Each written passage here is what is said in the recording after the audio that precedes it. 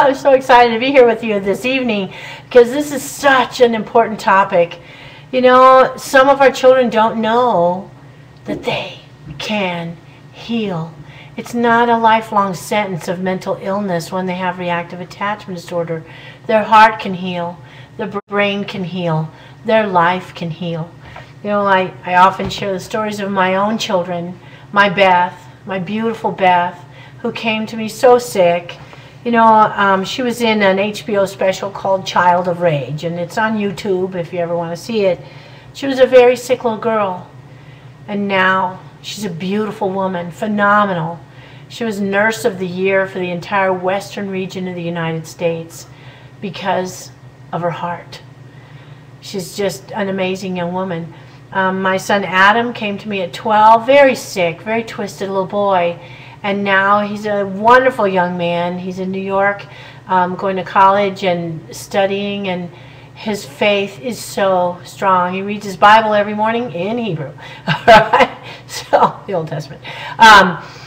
Our kids can heal, but you know, I often share the stories of my children, even my Connie, from where she was at 15, the violence and all that, to where she is now, a wonderful young mother, and you know, she's 22 in California there, and just really doing amazingly well. But I wanted to share with you stories of other children, because a lot of times people think, oh, well, Nancy Thomas did it, you know. So I asked some of the amazing parents out there whose children are now healthy, who started out very, very sick, to share the stories of their children and what they did that worked for them. So I've got 12 children's stories here to share with you so that you know your child can heal, and your child knows they can heal. And this program works. There are thousands of children out there, not only in the United States, but in Canada, throughout the world, England, Australia, India, that are healthy now, who started out very, very sick and twisted, and they found the help they needed to have. So I know it's a long, tough road, long, tough road, but it is worth it. All right, so I want to start with an amazing little girl named Bethany. There she is before. And as you're looking at the pictures of the children, I want you to focus on their eyes. You see her jaw is set. There's a lot of tension there and anger. But you look in her eyes and they're cold, yes. But they're also blank. And there's a layer of fear underneath that we consistently see with our children. All right? So Bethany's mom writes, we used to describe Bethany as a toddler with colic because she screams so much. In fact, her incessant screaming and tantrums caused so much tension and chaos in her home that our kind, loving golden retriever ended up traumatized and hiding behind our upstairs toilet whenever she heard a child cry anywhere, even on the television.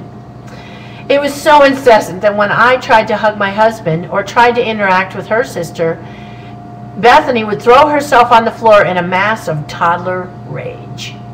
At one point when we were in our first therapist's office, she slammed her head against my chest, and when I put her down to protect myself, she turned and reached up to me while screaming for me to pick her up. Now this first story, the mom has shared a lot of in-depth things, and I asked parents to just give me a couple of paragraphs, and this one's quite long. But it's so important because she really shares the feelings that many of us feel as parents. The confusion. Okay, she just hit me and hurt me, and I put her down to protect myself, and now she wants me to pick her up to comfort her when she's the one who hurt me. I mean, it doesn't make any sense. And we're in the middle of it trying to sort it out pretty much nonstop. Bethany was very controlling. Sound familiar? Everything had to be her way or she protested. She wanted me to hold her certain ways. She did not reciprocate in holding on to me when I held her. Her arms hung by her sides. She wanted me to carry her everywhere, and she would scream if I walked from one room to another, even if she could still see me. I felt more like her puppet than her mother, but until we got a diagnosis 4 years later, I couldn't put my finger on just what I was feeling. I just knew it didn't feel good being her mom. Her dad remembers her as having a very cold and distant look in her eyes, especially toward him. Bethany didn't play.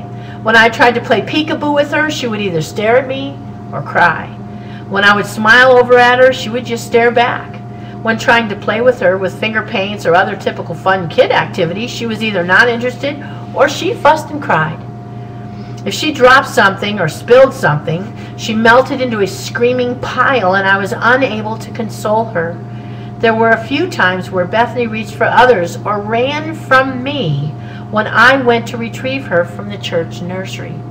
We felt what that feels like. Although it appeared that Bethany was able to hug to the outside world, when she did come to me for hugs at the last moment, she would pivot and give me her back. See the pain and the fear in those eyes and the set jaw? Although Bethany used me as her puppet mom, she absolutely hated her dad. She looked at him with complete disdain. She would not interact with him and instead looked through him with cold, blank eyes. If I tried to go out, she would sabotage by hassling her dad or trying to triangulate between us. Parenting Bethany really impacted our marriage in negative ways. We started bickering more frequently. This happens often when we have an emotionally disturbed child in our home. She had a love-hate relationship with her sister Kendall. She wanted her around when she wanted her, so she had someone to play with. But when it came time for me to give Kendall attention, Bethany would sabotage it through tantrums, interrupting, breaking things, hassling, or other behaviors designed to undermine my connection to Kendall. One day, Kendall's guinea pig died, and Bethany said to me, "Good. Now Kendall has more time to spend with me," while Kendall was grieving. The most disturbing behavior Bethany displayed was self-mutilation and violence against herself, and me, her mother. At night, Bethany would scratch herself until she had open sores, or she would peel the skin off her lips until they bled. She would bite, headbutt, pull hair, kick, and growl. She had so many night terrors that between her 3rd birthday and her 4th, I can count the number of times she did not wake up screaming on one hand. That means we had a real tired mom here. When I finally came across the checklist for infant toddler RAD, reactive attachment disorder, she pretty much had every one of them. Within a month of returning home, we went to a social worker that quote-unquote specialized in adoption. She told us we just all needed time to adjust. Does this person specialize in adoption? No. She doesn't know what she's talking about. The next social worker was also a quote-unquote adoption specialist and an adoptive mom to a Chinese adoptee. She told us that Bethany had learned to control her environment through screaming, and we needed to put baby gates up so Bethany could see me, but then just let her scream so she learned she couldn't be the boss of me. This was the social worker that witnessed Bethany slamming her head against my chest in her office. We don't leave them alone to scream. The next professional we visited was a family therapist, since the stress was starting to impact my marriage. The family therapist was trained in love and logic, but not trained in reactive attachment disorder or PTSD. And Love and Logic is an outstanding program that we highly, highly recommend. However, it does not work when our children are severely emotionally disturbed. We have to get them stable first, and then we can move on to the Love and Logic program, which then can be very, very effective. All right? So, where do we get to here? Oh, the therapist assured us we were great parents, and Bethany was a complete delight, illustrated by how engaging and smiley she was in his office. She's manipulating the therapist. She was simply charming, and we were going to be just fine. We just needed to relax. So implying it's the parent's tension, all right? Then we went to a therapist who was trained in reactive attachment disorder, who immediately had Bethany's number and was the only person to elicit Bethany's rage. He was fine for the reactive attachment disorder, but he didn't have the skills he needed to help Bethany with dealing with her trauma background. At 4 years old, Bethany told her sister she hated herself and wished she were dead. I had already been searching for answers. Finally, one day, while talking to my cousin who had adopted twin boys, and she was certain her boys also had RAD from the symptoms, my cousin and I began to share notes, and I started to suspect RAD for Bethany as well. I borrowed Nancy Thomas's DVD series, Mastering Steps, and stayed up all night watching them. At the end, I knew what we were dealing with. It was RAD. I started Googling RAD and Chinese adoptees and found Attach China. Attach China led me to Attach Oregon, which led me to Bethany's amazing attachment trauma therapist, Dr. Collie Miller. We started seeing Dr. Miller every other week. We knew that Dr. Miller was the one, and we would have to see her regularly to help Bethany and our family, but she was 800 miles away, and that was a plane trip, okay? An entire day's plane trip away from the rest of the family. We couldn't afford the cost of travel every 2 weeks like that. We couldn't afford renting a car for the drive to and from the 90-minute appointment, but we sure couldn't afford to continue living like we were either. My husband and I decided that we would give Bethany's therapies all the resources and all the time we could for 2 years, and then reevaluate where we were at the end of those 2 years. We had Bethany evaluated by Northwest Neurodevelopmental Training Center and get her into a neuro reorganizational brain program. This was to help rewire healthier neural pathways and allow Bethany's brain to repair itself and heal from the early childhood trauma. She did these therapies for 26 months. I found Karen Purvis's material at Texas Christian University, especially the article called Finding the Real Child. Inside this article, I discovered the use of supplements in treating neurotransmitter imbalances found within adopted children, especially those with RAD. They were calling the intervention Targeted Amino Acid Therapy, or TAAT. I searched until I found a lab that could test Bethany's neurotransmitter levels. That's your serotonin and dopamine in those, okay? We sent in her first urine test and the results were staggering. Our practitioner, Pam, called me on Friday and told me that she was sending a box of supplements overnight mail because she was concerned if we didn't get Bethany's brain in balance, Bethany had a high risk for permanent mental illness.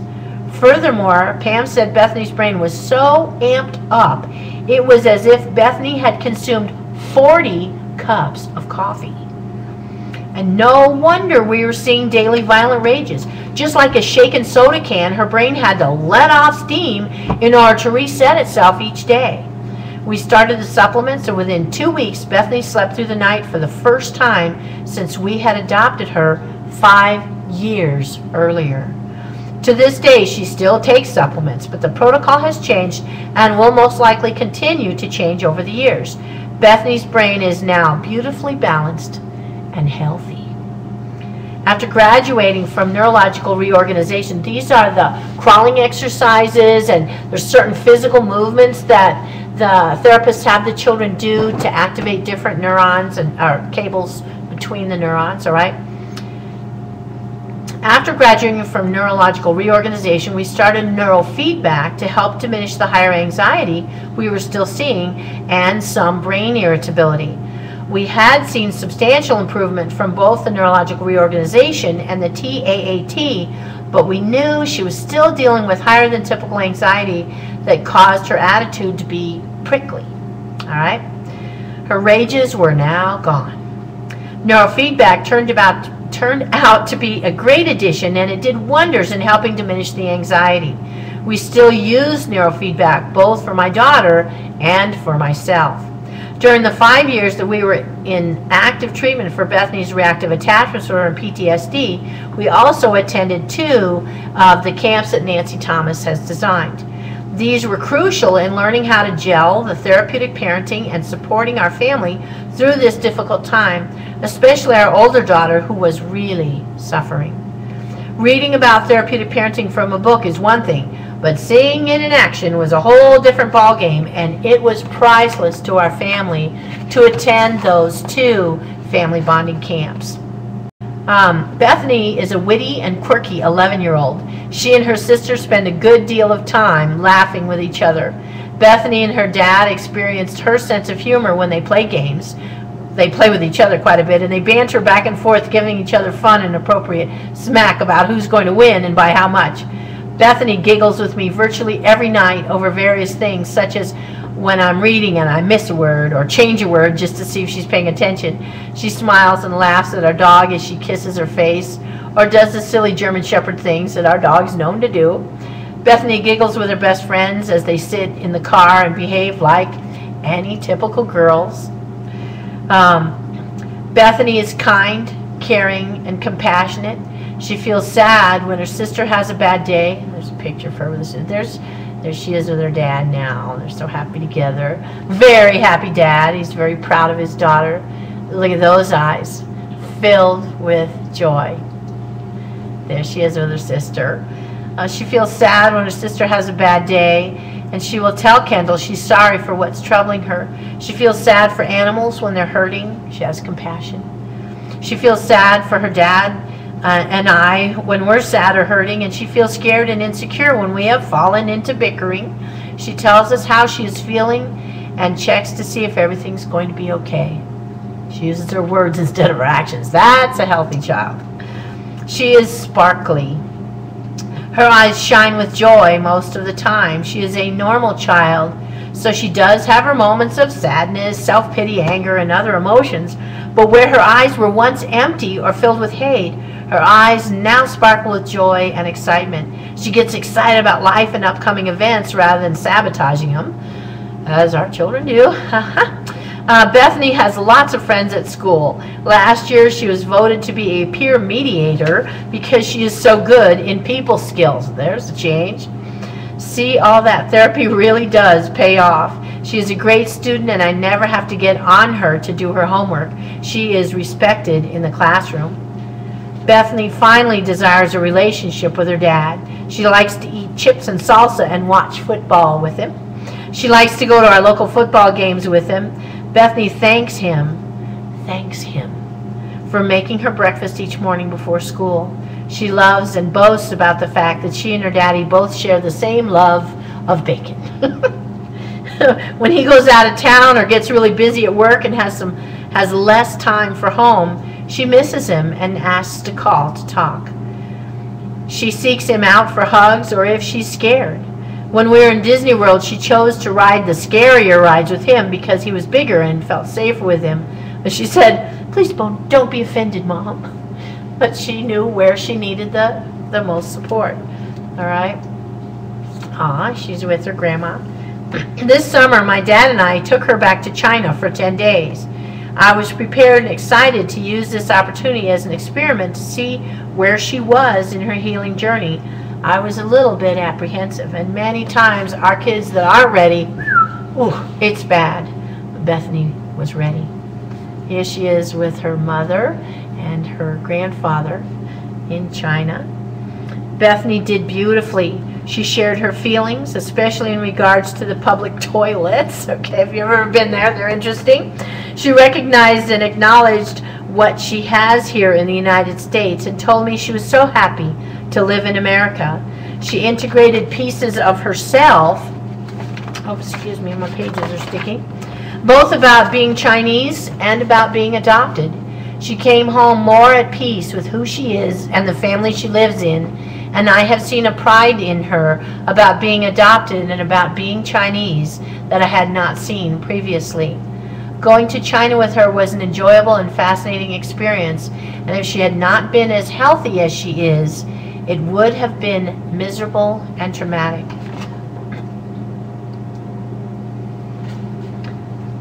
She's beautiful inside now. See those eyes? There's a soft confidence in them. Bethany snuggles with me while we read, when I hug her or when she's sad or sick. She will ask for hugs when she needs them. She will give me sweet, loving hugs when I need them, and I tell her I'm feeling sad and I need a hug. Although sometimes she may need some time alone and away from me to process her feelings and get ready to share them, she quickly and readily comes to me and shares. Each morning she comes into my bathroom for a hug to say good morning. She used to hunt me down each morning and begin my day with a hassle or a rage, but now she comes in either with a cheery smile or a sleepy grin. When I go out with her dad, with Kendall, or by myself, she will pull my bed down, my covers on my bed, lay out my pajamas so it's all ready for bed. Sometimes she even puts toothpaste on my toothbrush. There are times I come home and find the sweetest cards or notes on my pillow that express gratitude and love. She asks if I need help, and then she helps me. When she's given chores, she mildly, very mildly, protests about chores, but she does them and she does them correctly. She is fun to be with and I fully enjoy her company, which is not something I could say early on. Did Bethany heal? Yes, she did.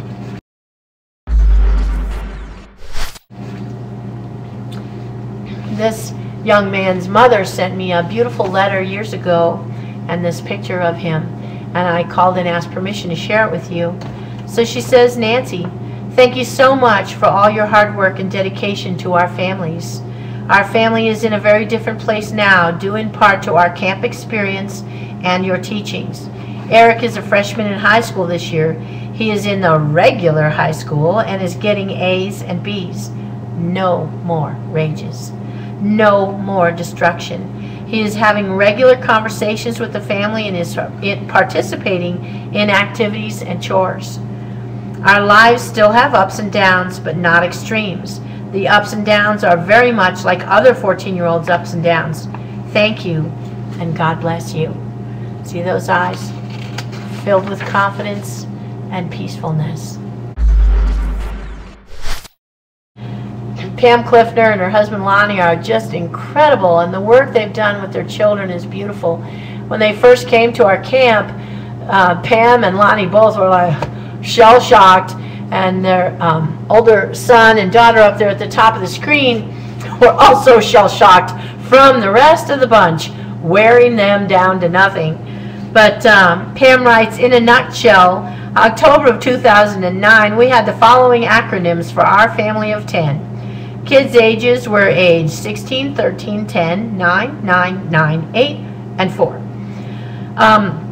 Acronyms, we had drug effect of every avenue, ADD, ADHD, PTSD, anxiety disorder, reactive attachment disorder, and 3 of them. We were already good parents, but exhausted, frustrated, and living by the seat of our pants to contain the flames. We learned so much at camp about healing the whole family, not just the sickness within. Behaviors we were still living through, raging, lying, stealing, anxiety, panic attacks, self-harm, wired brains beyond belief, peeing, pooping, that was just the tip of the iceberg before camp. So we made a list of what we could afford to do and what we could not. We prioritized the options and which kid was the sickest, so we dove in with all feet.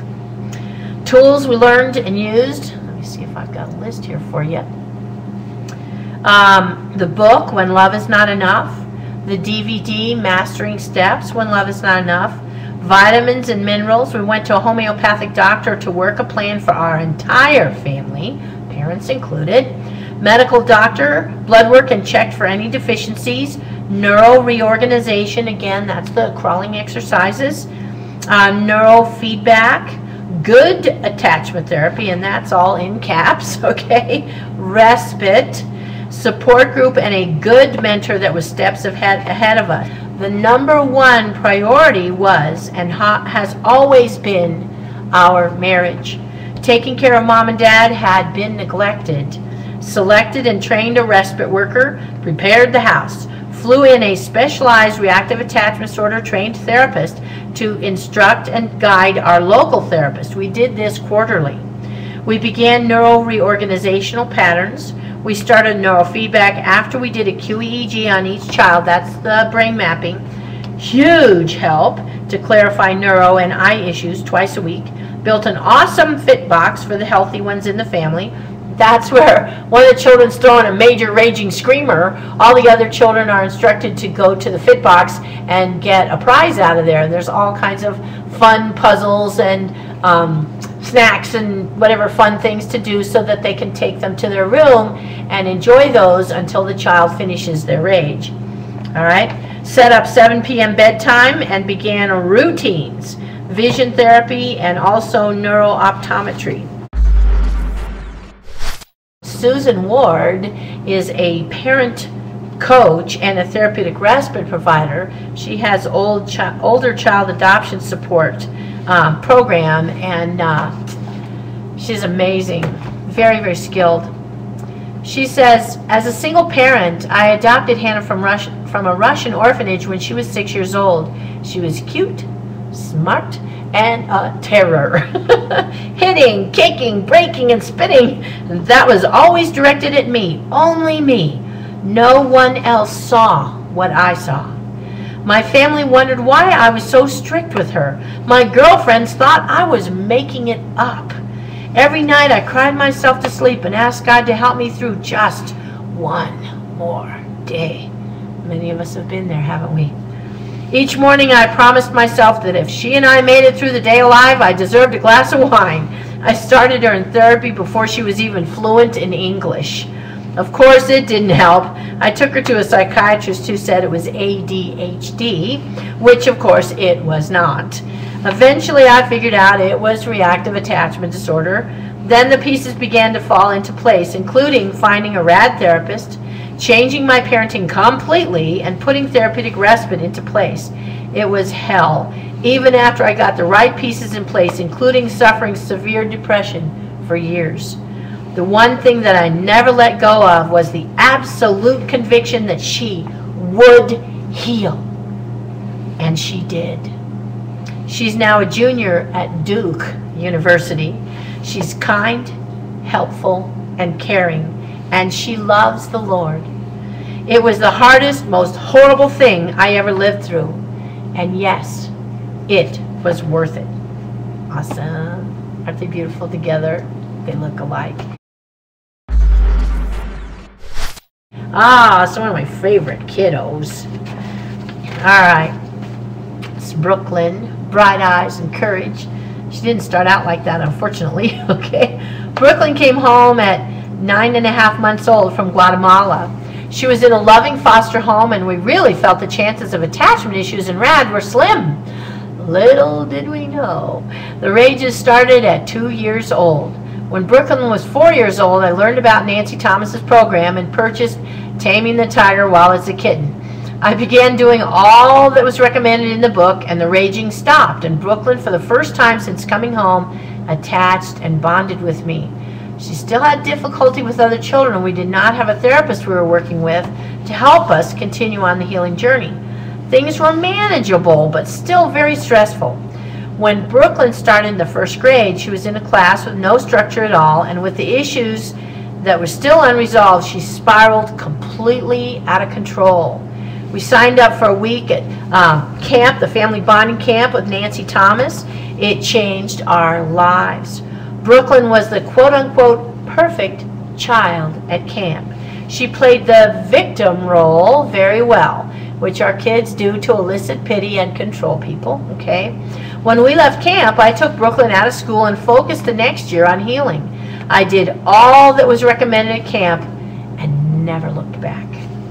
It has been a long journey, and this little girl has endured many losses. Oh, there she is at camp, getting her blue bandana. Isn't she beautiful? Miss Nancy asked her after camp that first time, when she was the only child who did not do the zip line at camp, if she wanted to spend her life missing out on the fun. I'm thrilled to share this girl does not miss out on the fun anymore. My girl is not only having opportunities to have fun, she is feeling and living and filled with fun from her heart. She has friends. She has a heart of gold and a deep level of empathy and compassion for others.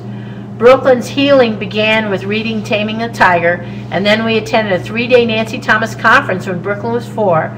At 7, we began a deeper level of healing from all we had learned from Nancy Thomas's week-long camp. We also met our amazing therapist at camp, who for the last 2 years we have traveled 7 hours one way every 4 weeks to see her, and she has been an invaluable person on Brooklyn's healing journey. We're blessed to be at camp with one of the people who started the Family Challenge Camp. This picture, if you're not sure what she's doing there, I have this picture actually on my desk. I keep it there all the time. Because she couldn't do the zip line at camp, she had too much pain in her heart and too much fear. After that, and her mother committed to taking a year off and completely dedicating herself to saving her daughter. She was at church camp, I believe, with other children, and the little girl behind her in line for the zip line was terrified to ride the rope, so to speak. Brooklyn said, I'll go first. You watch me and you'll see. It'll be all right. So here she is, completely free. I call her my little eagle, showing another child who's afraid that courage is going to make it all right.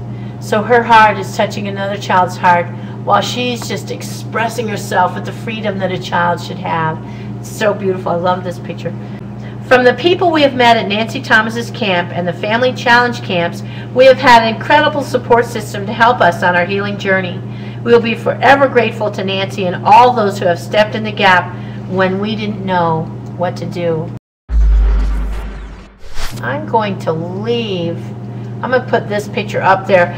Even though this is not the child that I'm talking about in this particular letter, I'm just going to leave it up there because I like this picture. But I don't have a picture of this next young girl for her privacy because of some of the issues, all right? So her mother shares with us, our daughter Emily was born in China.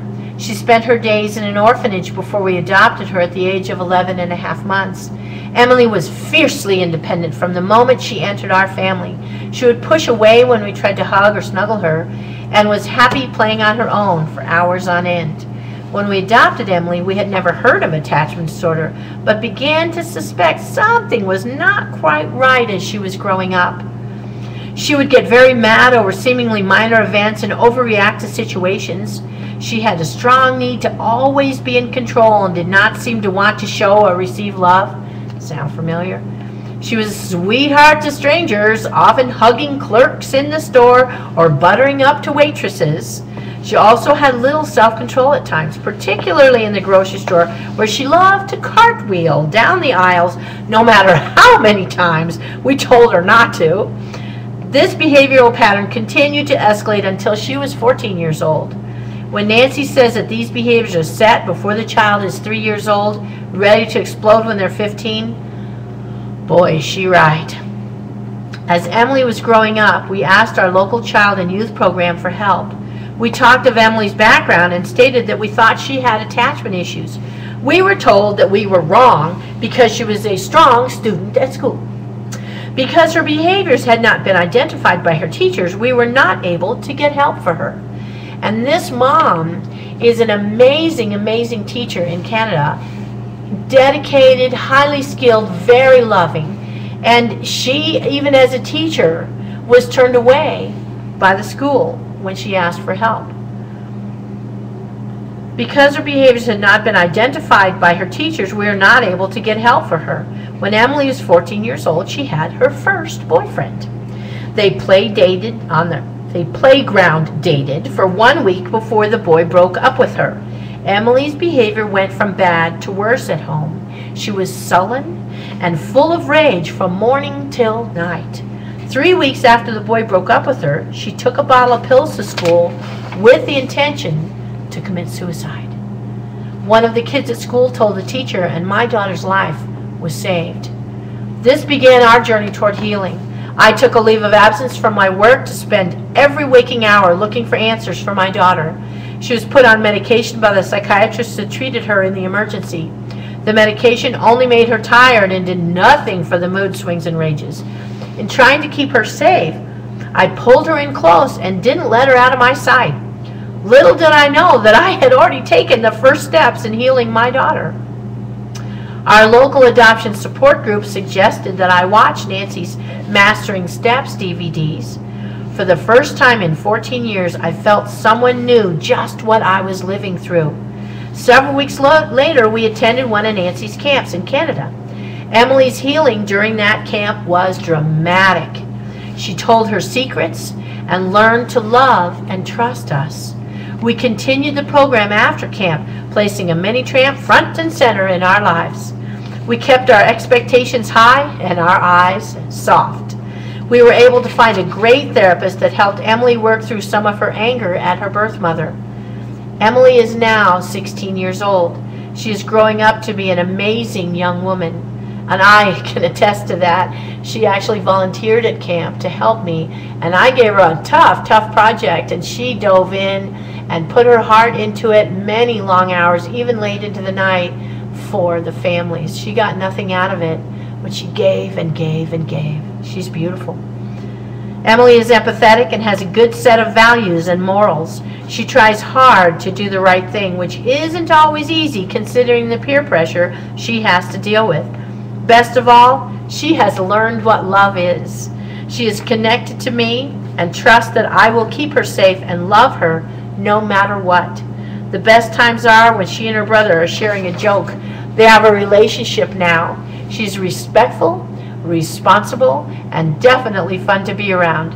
We laugh together, we cry together, we work together, we play together. We are family. I fell in love with this mom at camp, and she's just been on my heart so long. And when she came back to another camp and I saw the children's eyes, I knew. And she's so proud of them. I asked her to share the story. What an incredible journey we have been on, and how exciting to be on this end looking back. Today I have the family I always dreamed of. I am a single mother of two pretty incredible kids. Marisol is 15 now and Ricky is 13. Our home is usually full of laughter and fun. We love being together and doing things as a family. That isn't the way it always was, as you can tell from the picture here. 7 years ago, two very wounded children came to live with me as my foster children, and 2 years later they became my daughter and my son. Their story is a familiar one of abuse, neglect, drug abuse, and alcoholism among the adults. My daughter was very distant when she came to me, but for everyone else, she was a model child. My son couldn't accept touch. He'd yell, "Ouch!" to a hand on his shoulder. Neither of them would accept hugs. They both had fits of rage that would end in holes in the walls and in the doors. My daughter would scream as she sat and pulled handfuls of her hair out and banged her head on the cement floor. They lied and stole everything from food to money to electronics. As they grew older, my daughter's rages became more and more violent. Both kids attempted suicide several times. When Marisol hit middle school, there were sleepless nights. I'd lay awake worrying about where she was when she had run away. Other nights I'd lock my son and I in my room to sleep, afraid of what she would do to us in the night.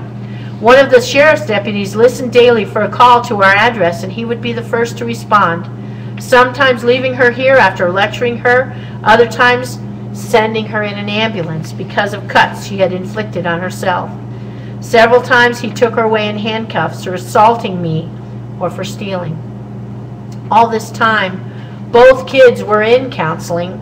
The counselors would tell me I was too hard, too picky, they needed more freedom. We tried medication, different counselors, family counseling, DBT, you name it. Finally, I stumbled on a mentor from our counseling office who had heard of Nancy Thomas and thought she could get the DVDs to listen to. She believed me when I told her what was happening in our home. Well, let me change our picture here. Oh, there you go. There's some cold eyes. She believed me when I told her what was happening in our home and offered to be a support through the rages. About the same time, my own therapist referred me to an attachment therapist. For the first time, here was a therapist who not only believed me, but affirmed me as being an awesome mom. Wow! But I had to wonder to myself if it was too late. I was so weary, and I didn't know if I had the strength it would take. I didn't know if I had the strength it would take to see this through with my daughter. About a month later, my daughter went to subacute care and then to residential treatment because she was too dangerous to live at home. Hannah, our attachment therapist, encouraged me to use the time she was gone to rest and focus on healing for my son, and told us we needed to go to camp in Washington. Through my own research, I found out about neurofeedback and thought it sounded like something that was hopeful.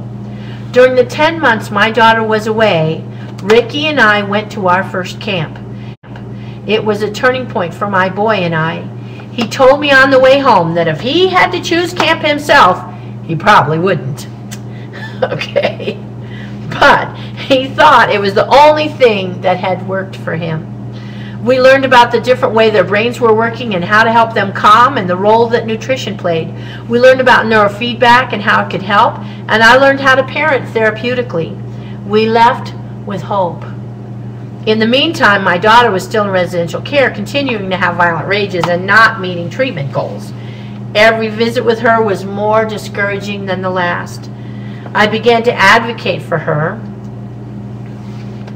You can see the smile. If you look at her eyes, there's anger, but the teeth are clenched here. She's getting her picture taken, so she's supposed to show her teeth, but there's no smile in her eyes. Okay? Every visit with her was more discouraging than the last. I began to advocate for her to receive neurofeedback, but was met with resistance. Finally, they agreed to let me take her from the facility to get the treatments for the neurofeedback. So much, after the first lens treatment, that's a kind of neurofeedback, she began to change after the first one. Nice. So much change that after the first month of lens treatments, she was able to come home, and 2 weeks later, all three of us went to another camp with Nancy and the flight check crew. My daughter still had a few rages left in her, and we all learned not to be afraid of them.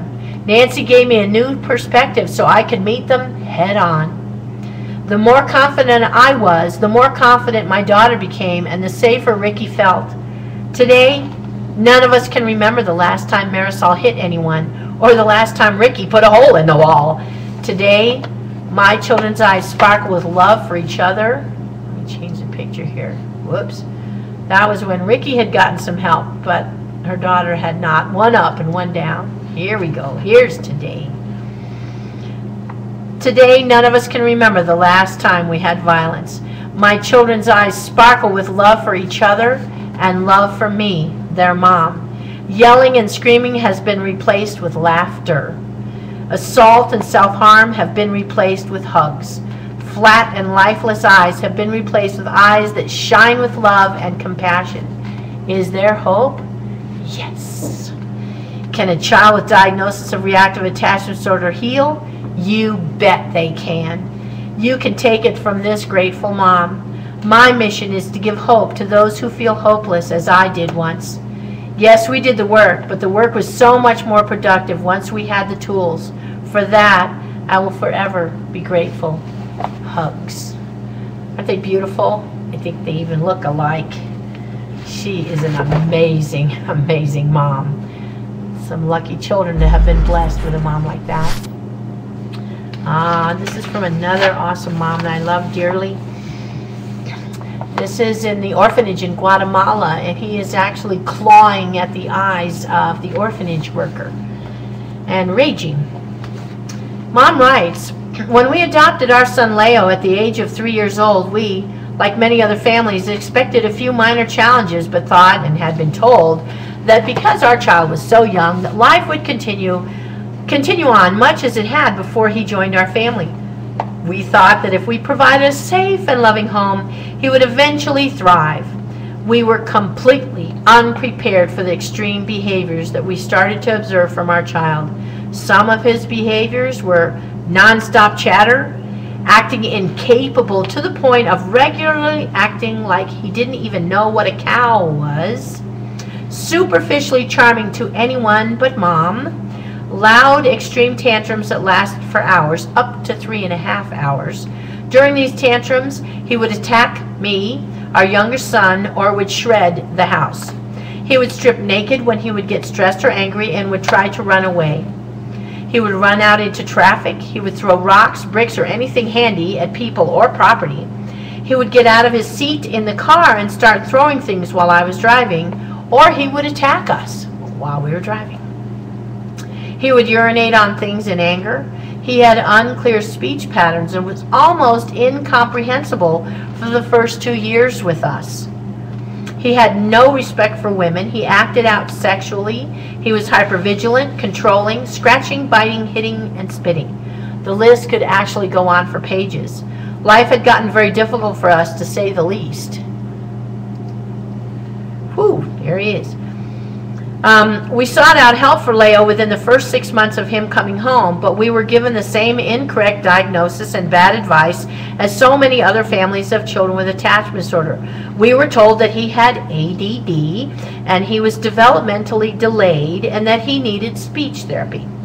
They urged us to enroll him in a therapeutic preschool that was run by our local school district. We did what they suggested. It was a disaster. He actually got worse, if you can imagine. And looking at him here, before he went to school, worse was not good. When I would pick him up from school, he would scream and act like he was terrified to go home with me. We pulled him out of school after a month because it was clearly not helping him. For a year and a half after that, we struggled and hoped that all of our friends' advice that all kids go through this and he'll grow out of it was true. Then things began to change. We found Nancy Thomas's website. When we read the list of symptoms for reactive attachment disorder and saw that Leo had many of them, we finally had an explanation as to why Leo would rage for hours and pee on his brother's teddy bear. He wasn't attached to us at all, even after 2 years of living with us. I took Leo to family bonding camp in Tennessee while my husband Hank stayed home with our little guy and ran our business.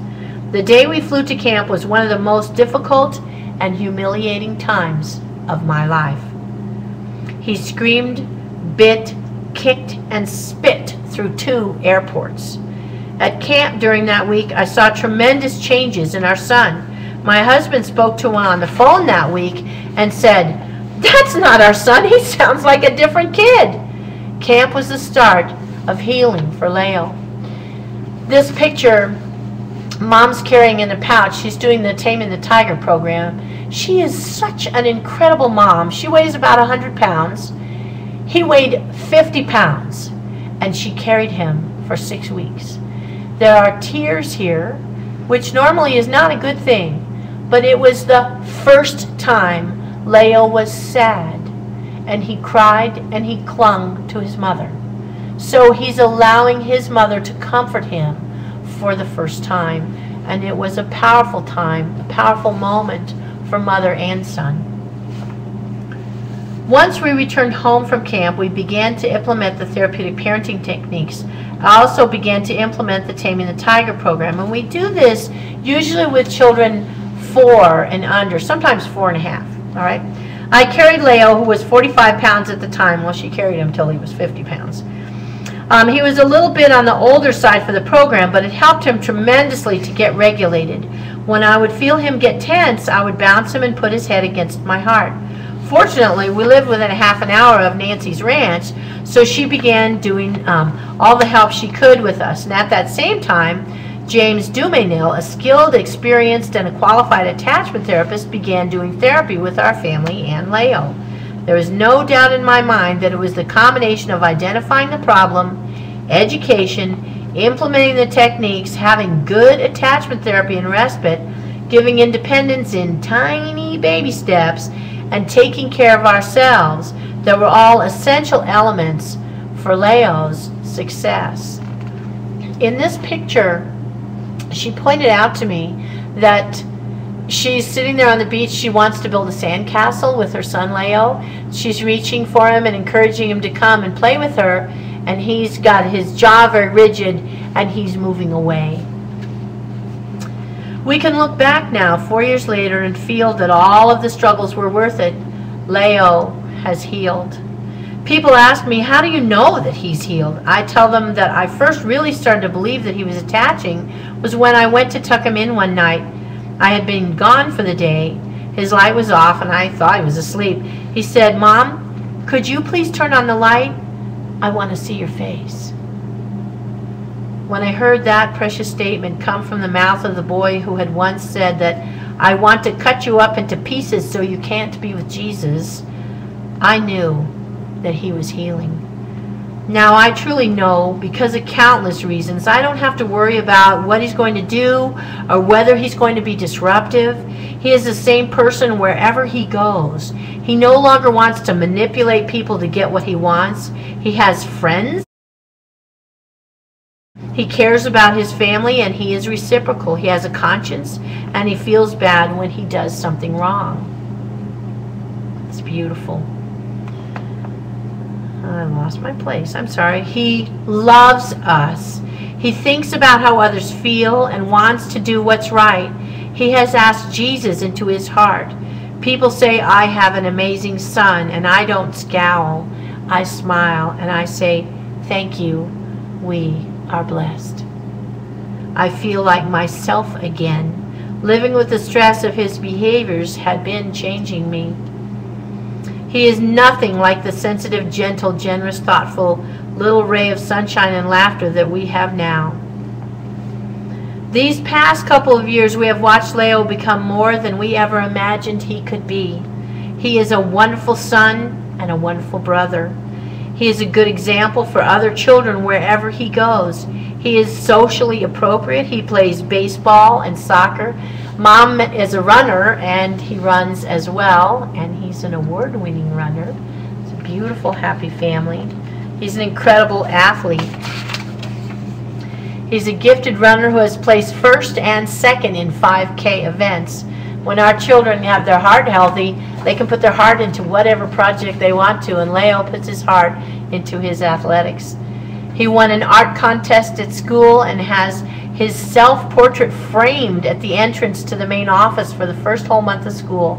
His grades have gone from D's and F's to A's, B's, and C's. One of his classmates came up to me last year, took my hand, and said, Leo is so nice to everyone. I never imagined that any of these things were possible a few years ago when I would cry by myself in the bathroom, or when I would resent what my life was like. He had his first real birthday party with friends. He feels good about himself. Now we actually enjoy our son. I am proud to be his mother. Our son made it, and your child can too. I encourage all of you who have children who are struggling to build a support system for your family. It really does take a village to help kids from the hard places to heal. Take care of yourselves. If you do not, the process will take much longer. Work on any issues that you have within yourself or your marriage. Take care of the healthy kids in the household. Delegate anything you can to other friends or family for the first few months, and then hibernate with your child. Hire a good attachment therapist, hire a respite provider, or train one. Never stop praying and believing. Take any steps toward independence very slowly. Our journey has inspired me to write several therapeutic children's books for children with behavioral issues and their families. One of these books was written by my son Leo and I. It's entitled, I'm Over It. The book is about a young boy's journey through healing. And as soon as they get that all put together, we're going to be carrying it in our store because I think it's something everybody should have, and I'm really excited, looking forward to it. Many of the children who are struggling have no idea that they can overcome this life.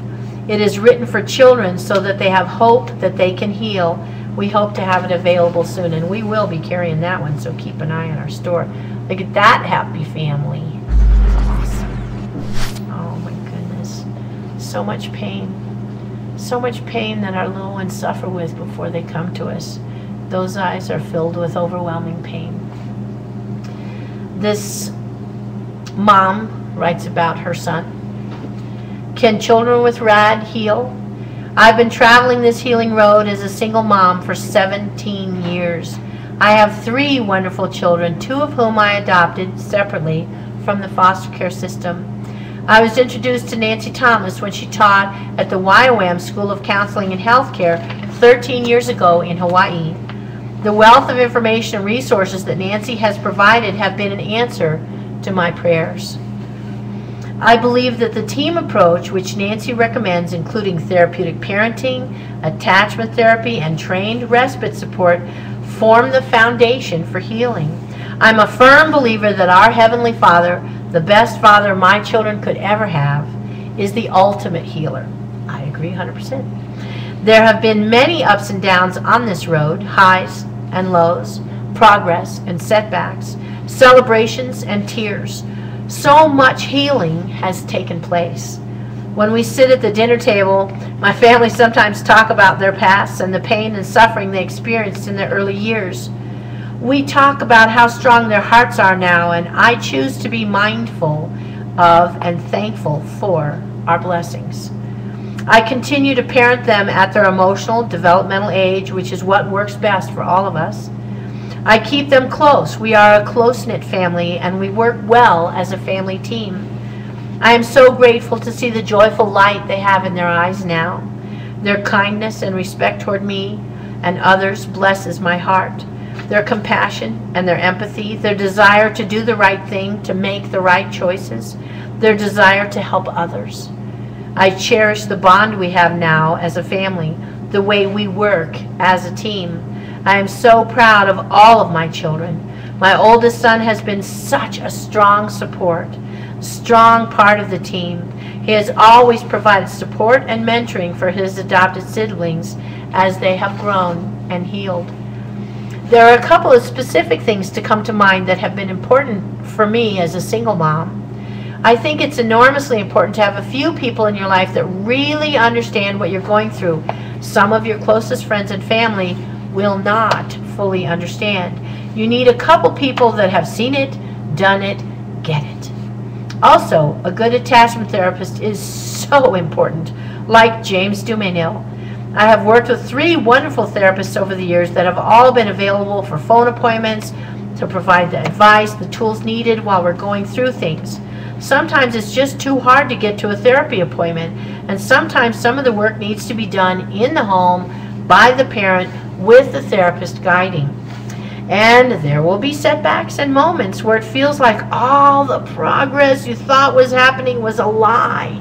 And you feel lost and disappointment because of choices the kids made and things you've suddenly discovered have been going on. Let yourself feel the loss. But don't sink into that place where you feel like it will never get better, because it's all part of the process. I feel it's super important to speak the Word of God over our kids and our families. The Bible is the living Word. There are incredible promises for our lives and our futures in there. Lastly, as Deborah Haig has said, we can only do the best we can do. Let's not beat ourselves up if we make a mistake, and let's not beat ourselves up if our child makes the wrong choices. For sure. So this little guy is this amazing mom's son, and he writes, "My name is Noah, and I am 20 years old. I myself am a living example of someone who has healed from RAD. When I was 3.5, I went into foster care and met my mom for the first time. Later, my mom adopted me. As I lived the life of a kid with RAD, I had many ups and downs, mostly downs. I was scared and more protective of myself more often than I was happy. I would cling to my new mom whenever I saw a car or something that reminded me of my past, and I would hide at the mere thought of something from my past. I would have what we would call big mads a lot, and I had to go to the hospital 3 times. As I got older, and with the love of my family and the feeling of being loved and cared for, I slowly but surely began to heal." Let me change the picture here. That's such a sad one. Oh, look at those bright eyes. He's beautiful. I slowly began to heal. I would still have a few big mads here and there, but it was not as frequent as my heart got stronger. As I got older, I finally took notice of the fact that I was thinking a lot more about my decisions and choices and consequences before I took action. I felt less and less mad and scared, skeptical and agitated.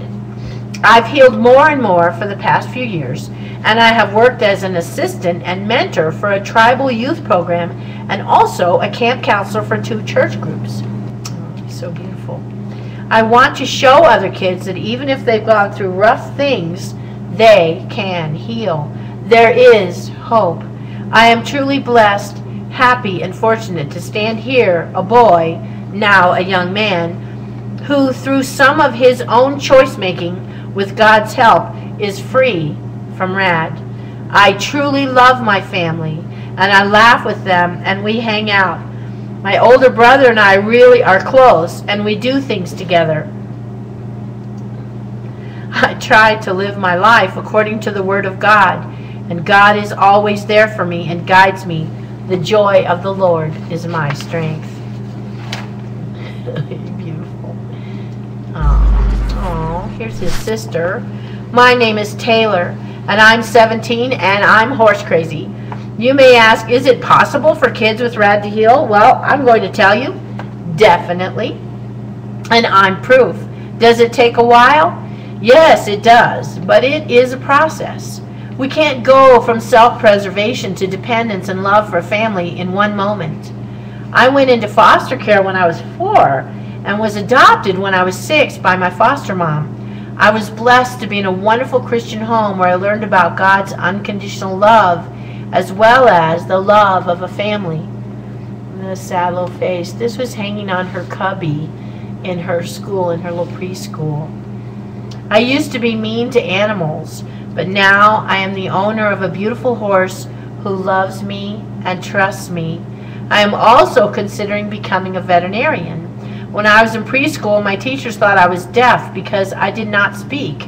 I didn't speak because I was afraid to. In the past, I had been silenced one way or another. Before I knew it was safe to speak, I play acted, and I knew I would be listened to and understood. Now, I'm shy at first, but find a topic I know about and the talk switch is turned on. I can relate to what Beth Thomas has said about kids making the right choices and then going back to the old ways again because it feels weird. I've been there. But now I make the right choices. Once in a while there's a toss-up whether to do it right or wrong, and sometimes I still mess up. But in the end, I strive to do what's right. It's a process of start and stop, because you start and then you stop. Once the healing starts, though, the only way the healing will stop completely is if you stop it. We can't do it on our own. We need help along the way. The sparkling nose eyes, and she's gorgeous. Awesome mom. Oh, this is little Steven. So much fear and sadness in those little eyes. His amazing mom, Adriana. I fell in love with her at camp a few years back, and she's gotten to be a very dear friend of mine. And watching Steven heal has just filled my heart. He's so wonderful and so strong now. But she shares with us, let me see here. I need my glasses is what we need here. We adopted Steven from China. He had been in an orphanage for 2.5 months where he nearly starved to death as they had to spoon feed him milk due to his cleft palate and the fact that they had no special bottles to feed him. He was rescued and placed in Mother's Love Orphanage in Nanning with Kit Ying. Kit Ying has been, actually I've done training in China for 8 years, and Kit Ying has been in a number of my trainings. She's an amazing, amazing lady doing wonderful work over there. Steven was there for 10 months, and he received his lip repair surgery and was then placed in foster care. So he had quite a few moves and medical trauma as well as a lot of hunger. He was anxiously attached to his foster mother, clingy and scared. He literally shut down when we got him. He made no eye contact or looked away or straight through us as though we didn't exist when we tried to engage him. That changed drastically after the Colorado camp in 2008. He now asks us to look at him when he talks to us so that he is sure we are listening. He's asking for the eye contact. That's a good thing. He made it clear when he wanted or didn't like something, he would scream for an hour and 45 minutes. We timed it. I would hold him to calm him down. It was exhausting. We later used emotional processing as well as cranial sacral therapy and massage therapy to release some of his body trauma and early anger. After therapy and 2 camps, he has only shown just a little anxiety. He can now verbalize and express his fears, pains, and anxiety through the use of words. Steven has had a lot of medical dental trauma and used to completely fall apart before he would have to go to the doctors. He would be crying and shaking before we even got there. It would take several of us to hold him down to examine him. He also used to have terrible night terrors, and he had a lot of things to fill his mind with those. After EMDR sessions, he has really calmed down quite a bit. He can now be calm during exams and procedures. He has had 12 surgeries to date. He just had 8 teeth removed and handled it very well. Upon his arrival at our home at 3 years and 9 months, get a little picture going on here, He would throw toys with great accuracy and force at others, causing injury. He would bite, claw, and scratch if he wasn't getting his way. He's a lot kinder now and mostly throws pillows at his siblings in fun. He had all kinds of food issues. It was a daily battle at meals. He no longer makes gross, disgusting noises, comments, or eats with terrible table manners. He even asked if I remind him about something, would this get me flight checked at camp? If I say yes, he immediately fixes the situation. When he was little, he would pee in his closet in his room. We'd make him scrub the carpet as a consequence. He figured that out and began peeing in a garbage can in his room and hiding it. He's been using the restroom and toilet properly for a long time now. He'd color on the walls, steal candy and food, hoard food in his room, under his bed. He'd get bothers if others moved anything in his room because he likes it immaculate now. He knows how to clean a bedroom A+. He used to smash his new toys. If anything angered him, he'd punish himself severely. He's meticulous now about his belongings, and he actually saved his money and bought his very own nice camera, an iPod, and a bunch of Connects. He is very careful with his cello that costs $4,500, and he even gets upset if the tiniest little scratch is anywhere there. His speech was obviously very delayed. He had facial flat affect. He didn't use his facial expressions. And now he speaks clearly. He was superficially engaging and charming with his fake RAD smile that people would fall for. He doesn't do that anymore. His face is very natural with a relaxed smile. Has a great sense of humor.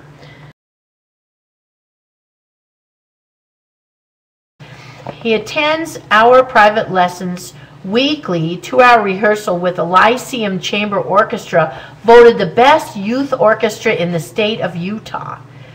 He set his own goals to practice for at least 2 hours a day with his cello and an extra hour a day for his math because he was struggling with some math issues. He has a happy heart. He loves his mother. He loves himself. He knows God loves him and has given him all these incredible talents. I was blessed to hear him play his cello.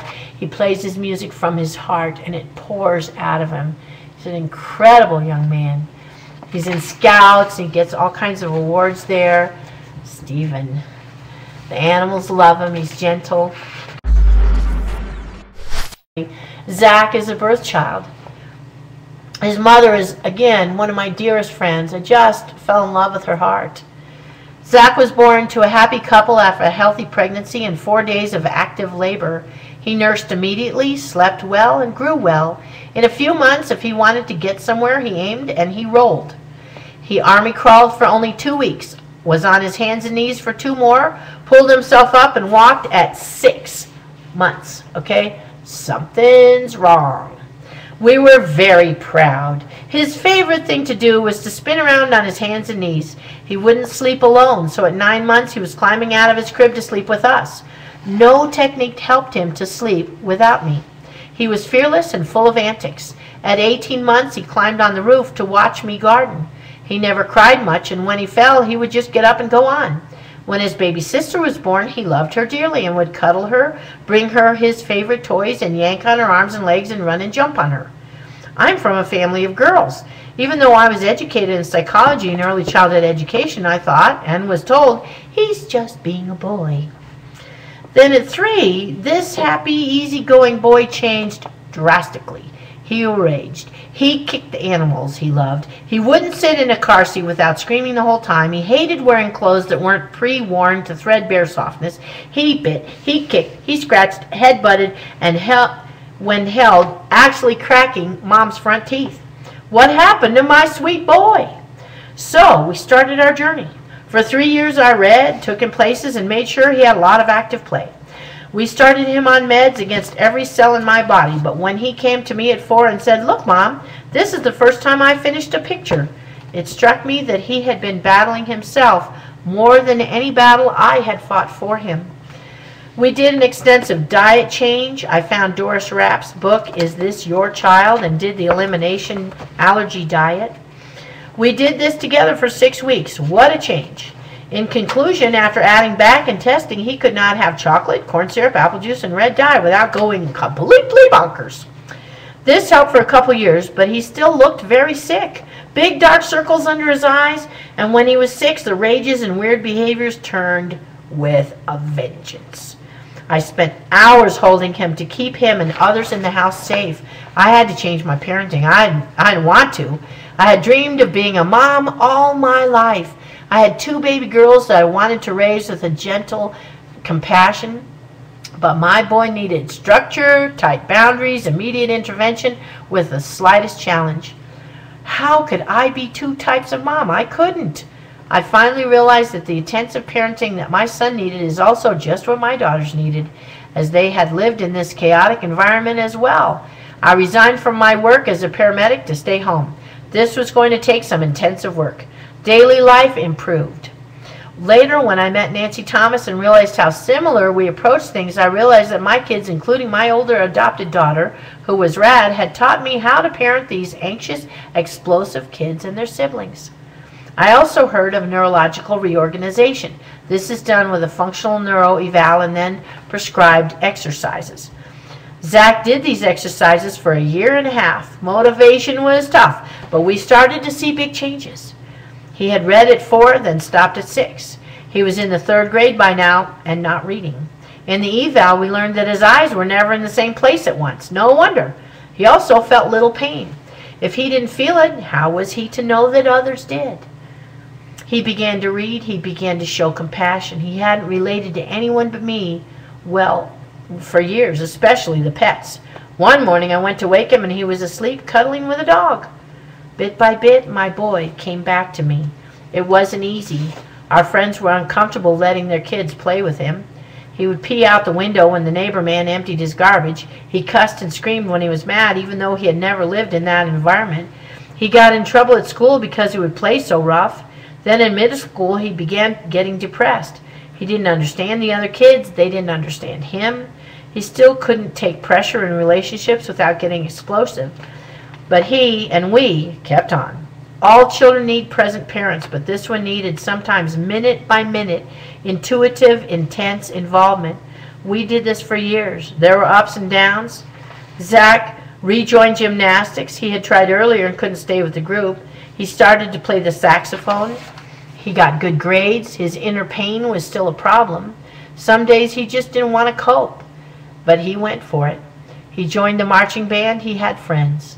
Then he got a scholarship to his college of choice, the one he wanted. He got a job. He met the love of his life. He's actually engaged to be married now. He still has challenges, unexplained, unwanted mood swings, but he is living the life he has chosen well. His faith is at the center of his life. He changed his major from music performance to child and family studies. He wants to help kids and families struggling with severe emotional behavior issues. Last summer, he worked full-time as a camp counselor. People were amazed at his compassion and skill with the difficult kids.